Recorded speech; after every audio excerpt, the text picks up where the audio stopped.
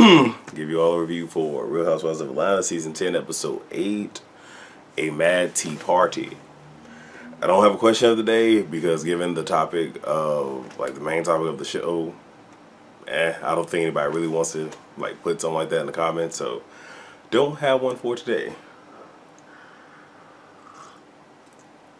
And I'm gonna try to rush through this because it's like 6:20 right now, and like I have to physically be leaving out in an hour to make it to class, because class starts at 8, which started at 9 but it doesn't. So as soon as I get done with this, I get, like, literally got to get cleaned up, changed, all other shit.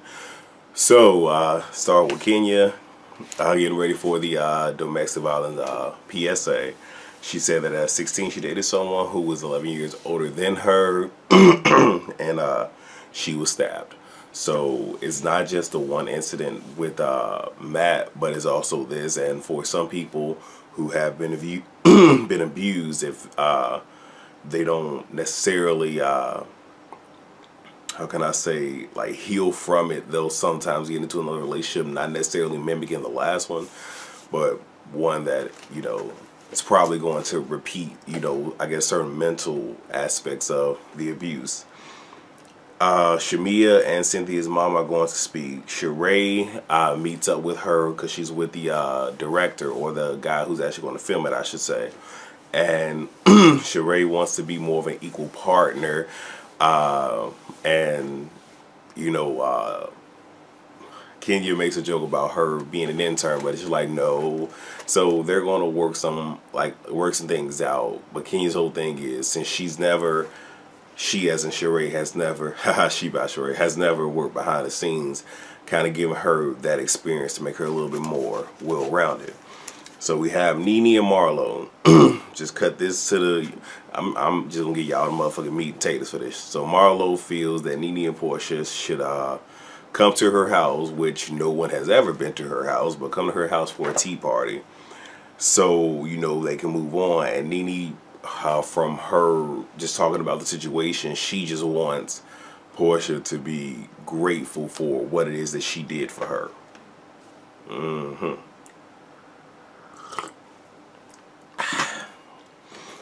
So where the OLG and the old lady gang themselves actually have issues. So let me see. Joy's, I guess she wants for the hostesses in the register to be in a different location because it causes clutter. Let me see. Bertha, was it Bertha? Yeah, Bertha wants the cooks to, you know, I guess come to work in, I guess, like super duper clean clothes, and also not have their pants hanging off their ass. Pants hanging off their ass, I can see.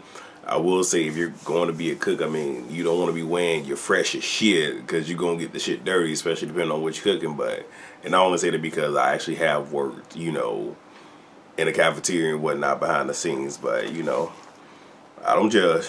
And then Nora pretty much wants the hostess to all be in uniform to, I guess, signify that they are hostesses. And Nora and Bertha both were in that field, so their input is very paramount. And they also talk about them needing to get a new general manager, and later in the episode they do meet with a guy. And the one thing I'll say that stuck out is that, you know, he actually had done his research on the plays. He did throw out there that their rating is anywhere from 3 stars, and then they go like, I think like 71 to 75% is 3 stars and below.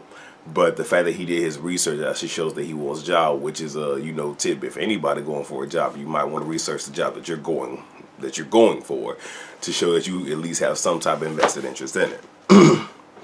So Portia, we see her flirting with Ricky at the job, and Marlo calls to, you know, personally invite, even though she sent the invite, wants to make sure that she actually got the invite.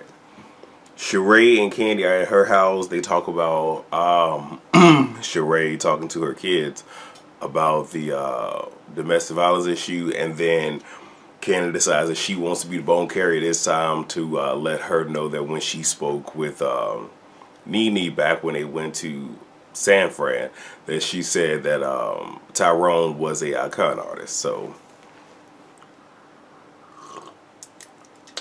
now you have Sheree, who's just like, okay, well, everybody has a past, and apparently both Nene and Gray have both been locked up in the past. So her whole thing is, we not gonna sit here and start exposing passes, because I could do that too. And if y'all wonder about all this right here, I did just wake up, and this is actually more of my natural speaking voice, but I try to speak a little bit higher to come off less intimidating, especially on the job. So yeah. Let me see. So now we're at Marlo's house. So it's Marlo, Nene, Cynthia, and Portia. Marlo and Cynthia both feel like, okay, we both had our issues with Nene. I think it was 10 years that Nene and Marlo didn't talk, and then it was a good 2 years for her and Cynthia.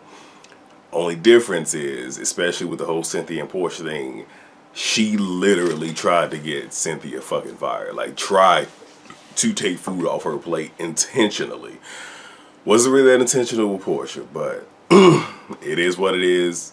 You know, they want to talk about it. Portia's whole thing is that, you know, you call me your little sister, and there were times that we spoke, you know, sometimes 5 days out of the week, and I did what I could to support you.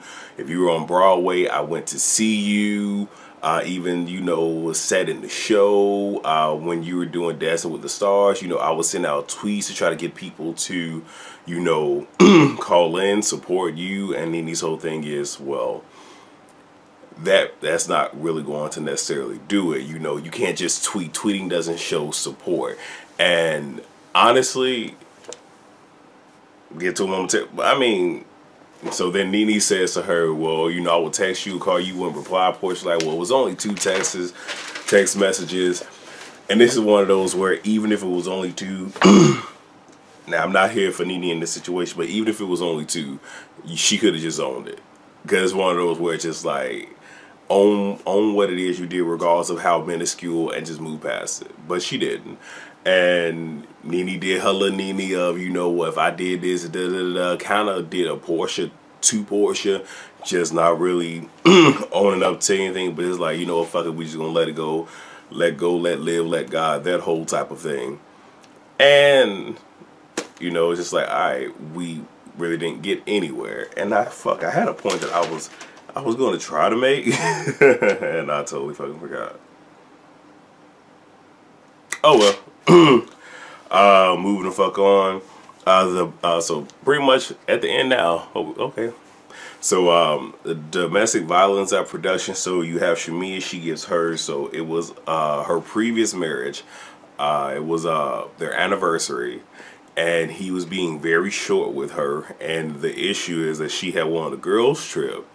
And he was, I guess he was very insecure because he felt that, okay, she was, you know, screwing around with some dude while she was there. And I guess he was all up in the face with the thing and everything. And then I guess she got fed up. It was like, you know what, yeah, I did do it. More or less just antagonize him.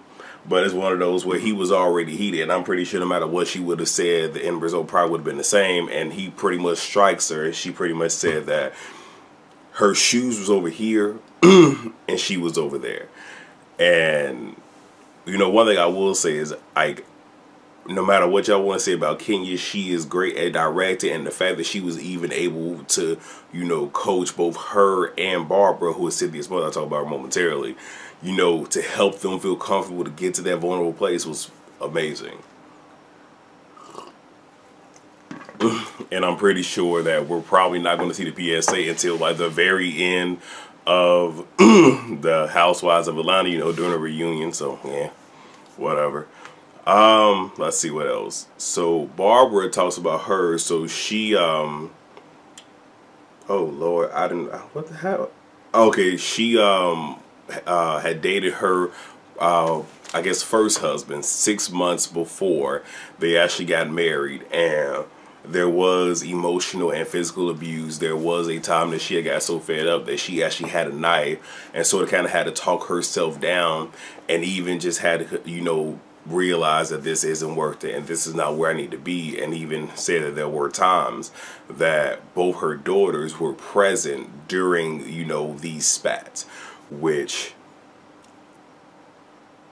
I don't think Cynthia has ever dealt with domestic violence, but this is one of those things where, you know, when children see stuff like this, they tend to mirror themselves in relationships where, you know, if you see your mother getting beat or whatnot, you know, if you're a guy, you think, okay, well, this is how I, you know, show love to my significant other. If you're a female, you know, it's one of those where it kind of writes it in your head like, okay, this is what love is. So I'm hoping that, you know, Cynthia and her siblings, you know, were able to break that chain. But Barbara's whole thing is just understand that it's not worth it. You're worth more, and walk away from it. Sheree was supposed to have been there, but she had got into a car accident.